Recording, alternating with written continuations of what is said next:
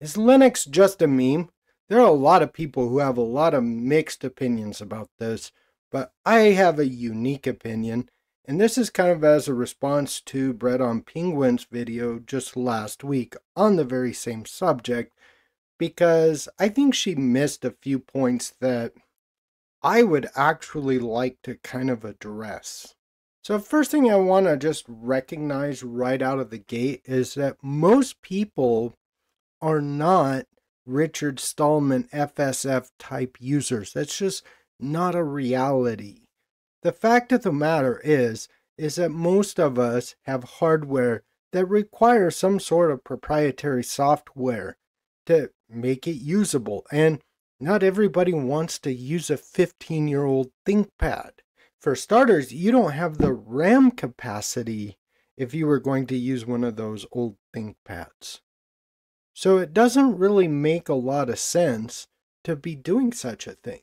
The FSF hates snap packs, right? I think that just goes without saying. And they have declared war on snap packs because the website is closed source.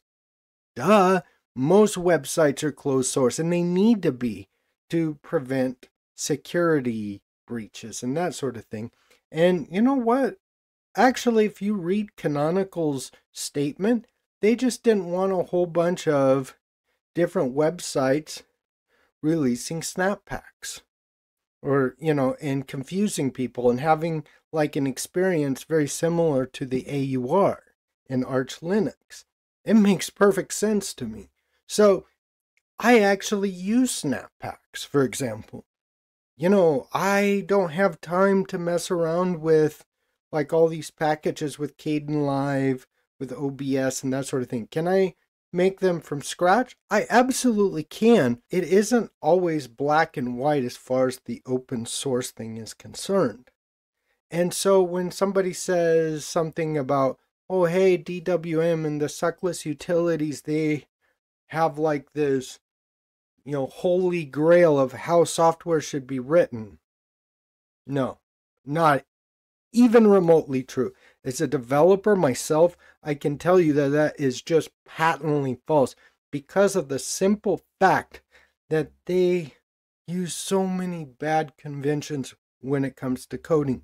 Yes, they have a handle on the C language and they're able to basically break some of the rules, and I don't fault them for it because then it reduces their user base so that smart people use their software and not just a bunch of normie morons. I get it. And that was the whole idea behind Suckless to begin with. Hey, do you understand what the software is doing? Do you have a simple command of scripting language? Can you get around in C? Can you patch software? That sort of thing. So they wrote it in such a way that it would be really hard for someone to understand very clearly. The simple fact of the matter is, if they would have put 1,000 more lines of code in, it would be infinitely easier to patch, therefore having a much better environment to work with. Now, don't get me wrong, I use DWM and I do use dmenu, and I think this is a really good conversation to have today. So basically, this is my Asian rice of Spectre WM, and this is what I'm going to actually use to demonstrate what Linux minimalism is to me, and I think it'll be really easy for you to wrap your brain around. And so let's kind of get into this. So I have the simple hotkey daemon installed. So basically, if I do like an Alt P and D, that's brings up a Rofi menu. And this could just as easily work with D menu. So I hit the selected item. Here are the nested files that are inside of my .pdf folder. So I can go to programming. Here are the programming files that are inside of my programming folder. And if I hit escape, I have all of my directories. So I can come right into here, say Python, for example, Let's get a really good, let's do that one, Real Python. And see, I have this,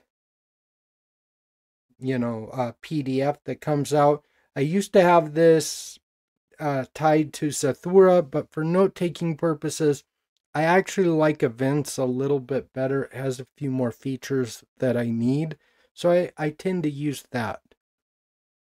So in the future, what I plan on doing is basically taking this concept and basically porting it into a NeoVim plugin and kind of going from there. And then that way I can basically pull up these PDFs, take the notes I need to take, that sort of thing, and kind of use it kind of like as my second brain, like I do with Obsidian. And in fact, this is going to be kind of an Obsidian type plugin that I'm connected to my second brain, or Obsidian. It's a really, really cool thing that I'm working on. I've been working on it for a while. I have a couple of issues still that I haven't worked out. Once I get those worked out, I'm going to push it to GitHub. That's one example of minimalism. There's another one I have. If I go Alt P plus M, I have my man pages. So let's just do a random one. So a random man page. Okay, let's do that one. Now this one opens this up with Zathura and kind of gives me an idea of the man pages. And the way I had it set up before is it would convert it into a PDF, and then I would have that PDF forever. Well, now this is opened in a temp folder and then destroyed as soon as I remove it. Now it's destroyed. That is kind of some of the things that I have accomplished with minimalism. This makes perfect sense. So let's do that one again. So let's, this one's good. Let's do Barry, the Barry desktop, right? Okay, so we have a few things. They're gonna kind of explain kind of how things are working or whatever. And that you can see like how to create an auto start file and a few other things. Let's make this a little bit bigger. I guess I can't make that bigger. Okay. I need to alter my Zathura configuration, I guess. No problem. Anyway, you get the point though, is there's things that you do to keep your fingers on the keyboard. This is why people use Linux minimalism. Let's open up HTOP. Okay, we got HTOP. Let's open CMatrix. Ooh, okay. Sudo dnf install matrix.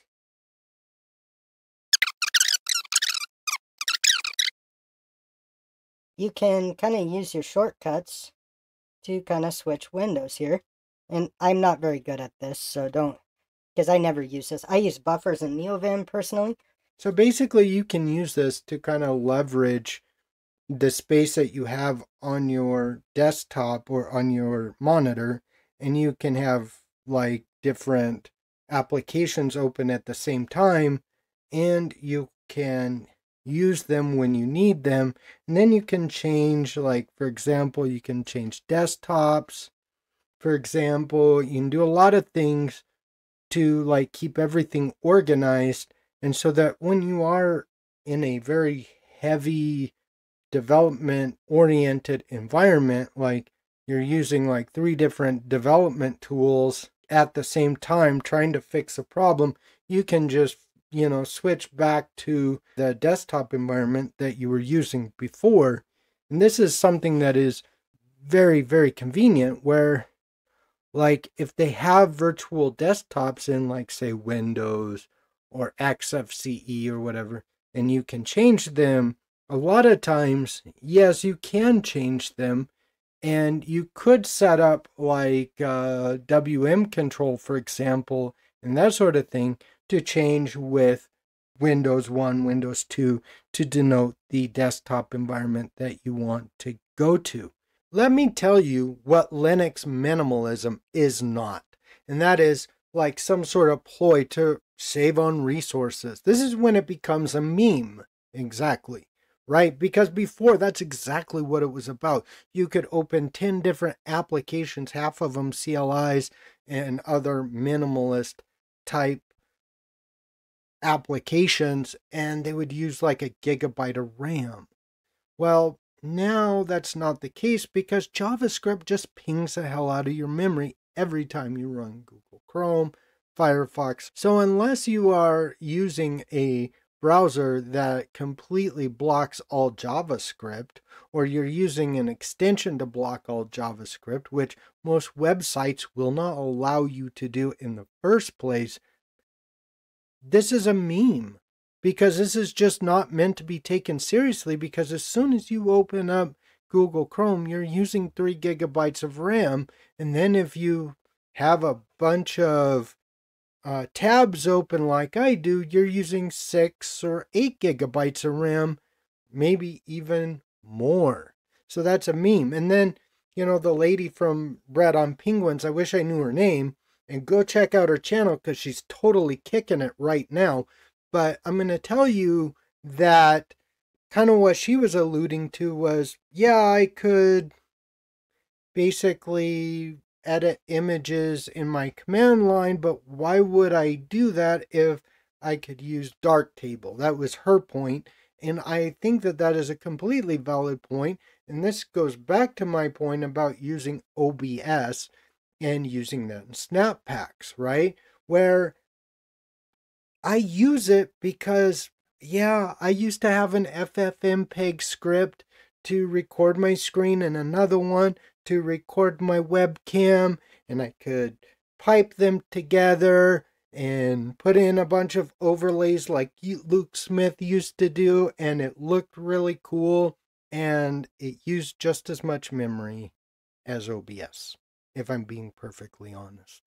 And so I honestly don't see the point in doing all of that. Now, if you see the point in doing that, God bless. I'm not telling you not to do that. I'm just saying I personally don't see a point in it. And so it becomes kind of a meme for me because it's like, okay, but if it's, hey, I need to keep my fingers on the keyboard as long as possible and jump back and forth between pages in order to do some of my development work, then I would say yes. This is where it's not a meme. This is where it's perfectly reasonable. And at this point, I would just say that I don't think personally that you need a tiling window manager. In fact, I don't think you need to just run a bare window manager at all in order to benefit from Linux minimalism. You could do it with XFCE. I don't know if you could do it with Plasma, but I'd be willing to check it out. You might be able to. So I got a question. What happens when you want to use Spotify or Slack or Telegram or any one of these Electron apps that they have today? And this is the only way that you can use those apps because they're Electron apps. And you might as well just be running them in your browser like I am today. Why I don't, for the life of me, understand what this whole idea about minimalism is when in regards to Electron apps. Then you look at like Arco Linux, and not only does he have every Electron app you could ever possibly imagine, but he uses the apps that consume the most RAM and all of these other things. It isn't about preserving resources anymore. It hasn't been for a very long time. So I hope this clears up any misconceptions that you had about Linux minimalism, because the way it is today, or the way it used to be used, has become kind of a meme because we're not saving on resources. We're only basically being more efficient with keeping our hands on our keyboard. And that's what all of Linux minimalism is about today. What do you guys think? Leave me a comment in the section below. What is Linux minimalism to you? Be sure to check out my most recent upload, or you could binge watch my videos. Have a great one, everyone. Later.